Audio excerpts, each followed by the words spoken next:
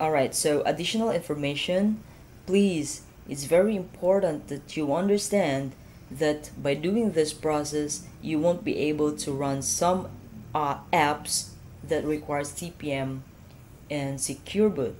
So if you're running an app like Valorant, that simply means that your PC has a TPM chipset, and that it's just that it is disabled. Some apps like this Valorant requires TPM and secure boot, but not necessarily that all those two requirements are enabled. So alright, let's jump straight to our Windows 11. So I'm going to open my programs. I will copy the Windows 11 to my desktop because that's the easiest destination file where I can easily access the Windows 11 without issues. So it's up to you guys. You might want to save it on a different folder, which you can comfortably access the folder easily. You might want to do that, but for me, I'm going to put it here on my desktop. Alright, so we've got a Windows 11. Now I'm going to create a new folder so that we don't mix other apps with Windows 11 and we don't mess with the process. So what we're going to do from here, instead of mounting the ISO file, we are going to extract the file from here. Why? Because we won't be able to modify some things, or we can make any changes if we are going to mount the Windows 11 directly from our PC. So let's just wait for this to run, and then we will proceed to the next step. Alright, so we're done. Follow this video while I'm doing the process, because at the end of this video you could be able to install your Windows 11 without me on the screen. So what we're just doing right now is just to getting rid of the restrictions or limitations for us to install the Windows 11. So you guys go to sources, and we are looking for the upreseries.dll. Alright, here we go.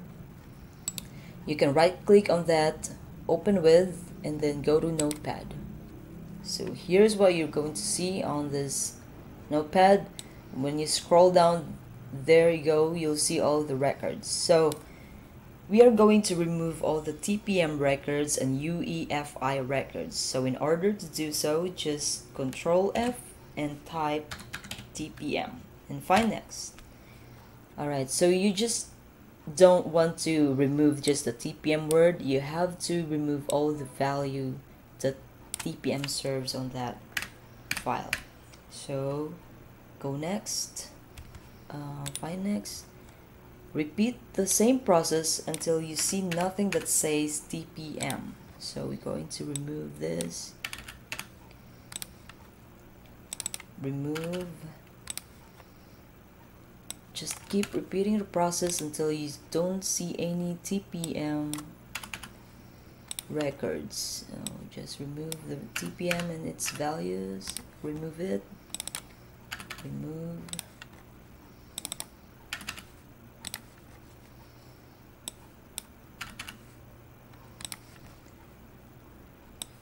just follow me. You can follow me while doing this process, because we're just removing all the restrictions for us to install Windows 11. Okay, just remove this. Oh, sorry. Remove this as well.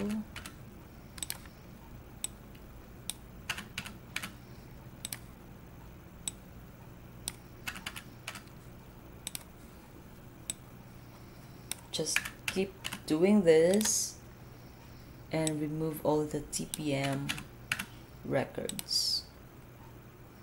Okay, remove this. Remove TPM and all its values. So remove it.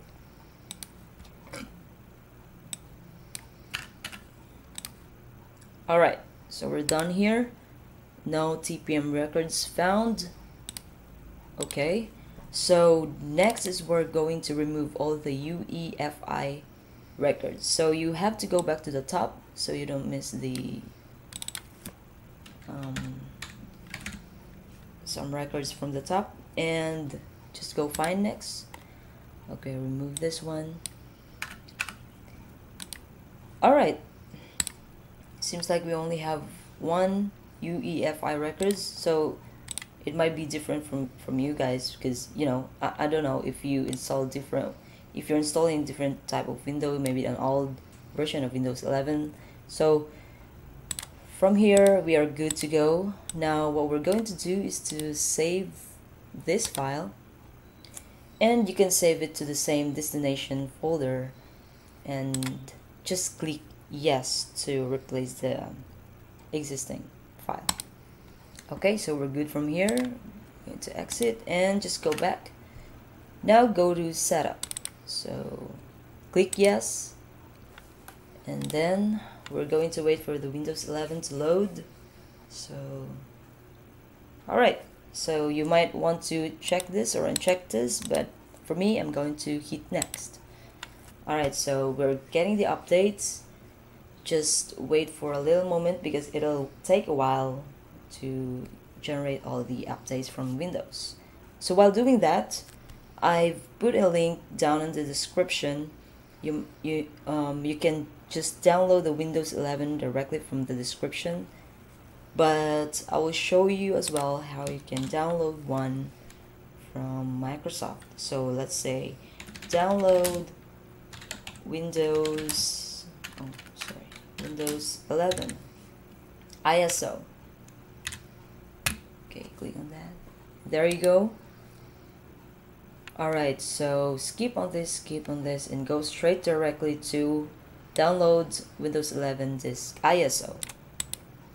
Because you're going to make some changes on its records, you have to download the ISO file. So from here you can select download and select Windows 11 and select the download button. Okay, so we're good on that. Alright, we're here, and just scroll down to the bottom and hit accept. So we'll wait for this to load again, and then I'll be right back. Alright, and we're here. We are ready to install our Windows 11. Make sure that it says keep personal files and apps. If you don't see this, you can check, you can click on this button here, change what to keep. So it depends on your preference, but you are now ready to install the Windows 11. So prior to doing this process, when you try to install Windows 11, it might say your PC is unsupported. Please check the requirements to install Windows 11, or something different that says you cannot install Windows 11 on your PC. So for us, because we've done those process and we've removed all the restrictions for us to install Windows 11 on our unsupported PC, now we are ready to install Windows 11. So what you guys need to do is just to click install, and Windows 11 will be installed on your PC. Alright guys, that's pretty much it, and now you're ready to install your Windows 11. So again, this is just for unsupported PC, and if you have some apps running which requires TPM and a secure boot, and you were able to run it smoothly prior to installing Windows 11, please don't do this. If you want to enable TPM and secure boot, but unfortunately you're trying to enable secure boot and it just keeps you coming back to the BIOS, that's a different story, but I'm going to explain it on my next video all in one, how you can enable secure boot and successfully without going back to the BIOS again and again, and then install Windows 11 without any issue. You have to go all through this process if your PC is updated, like a new setup, because most PCs right now already has a TPM chipset. All you need to do is just enable it and enable secure boot, and you're good to go. So please be sure to check out my next video, and I'll be happy to see you there. Thank you for watching my video.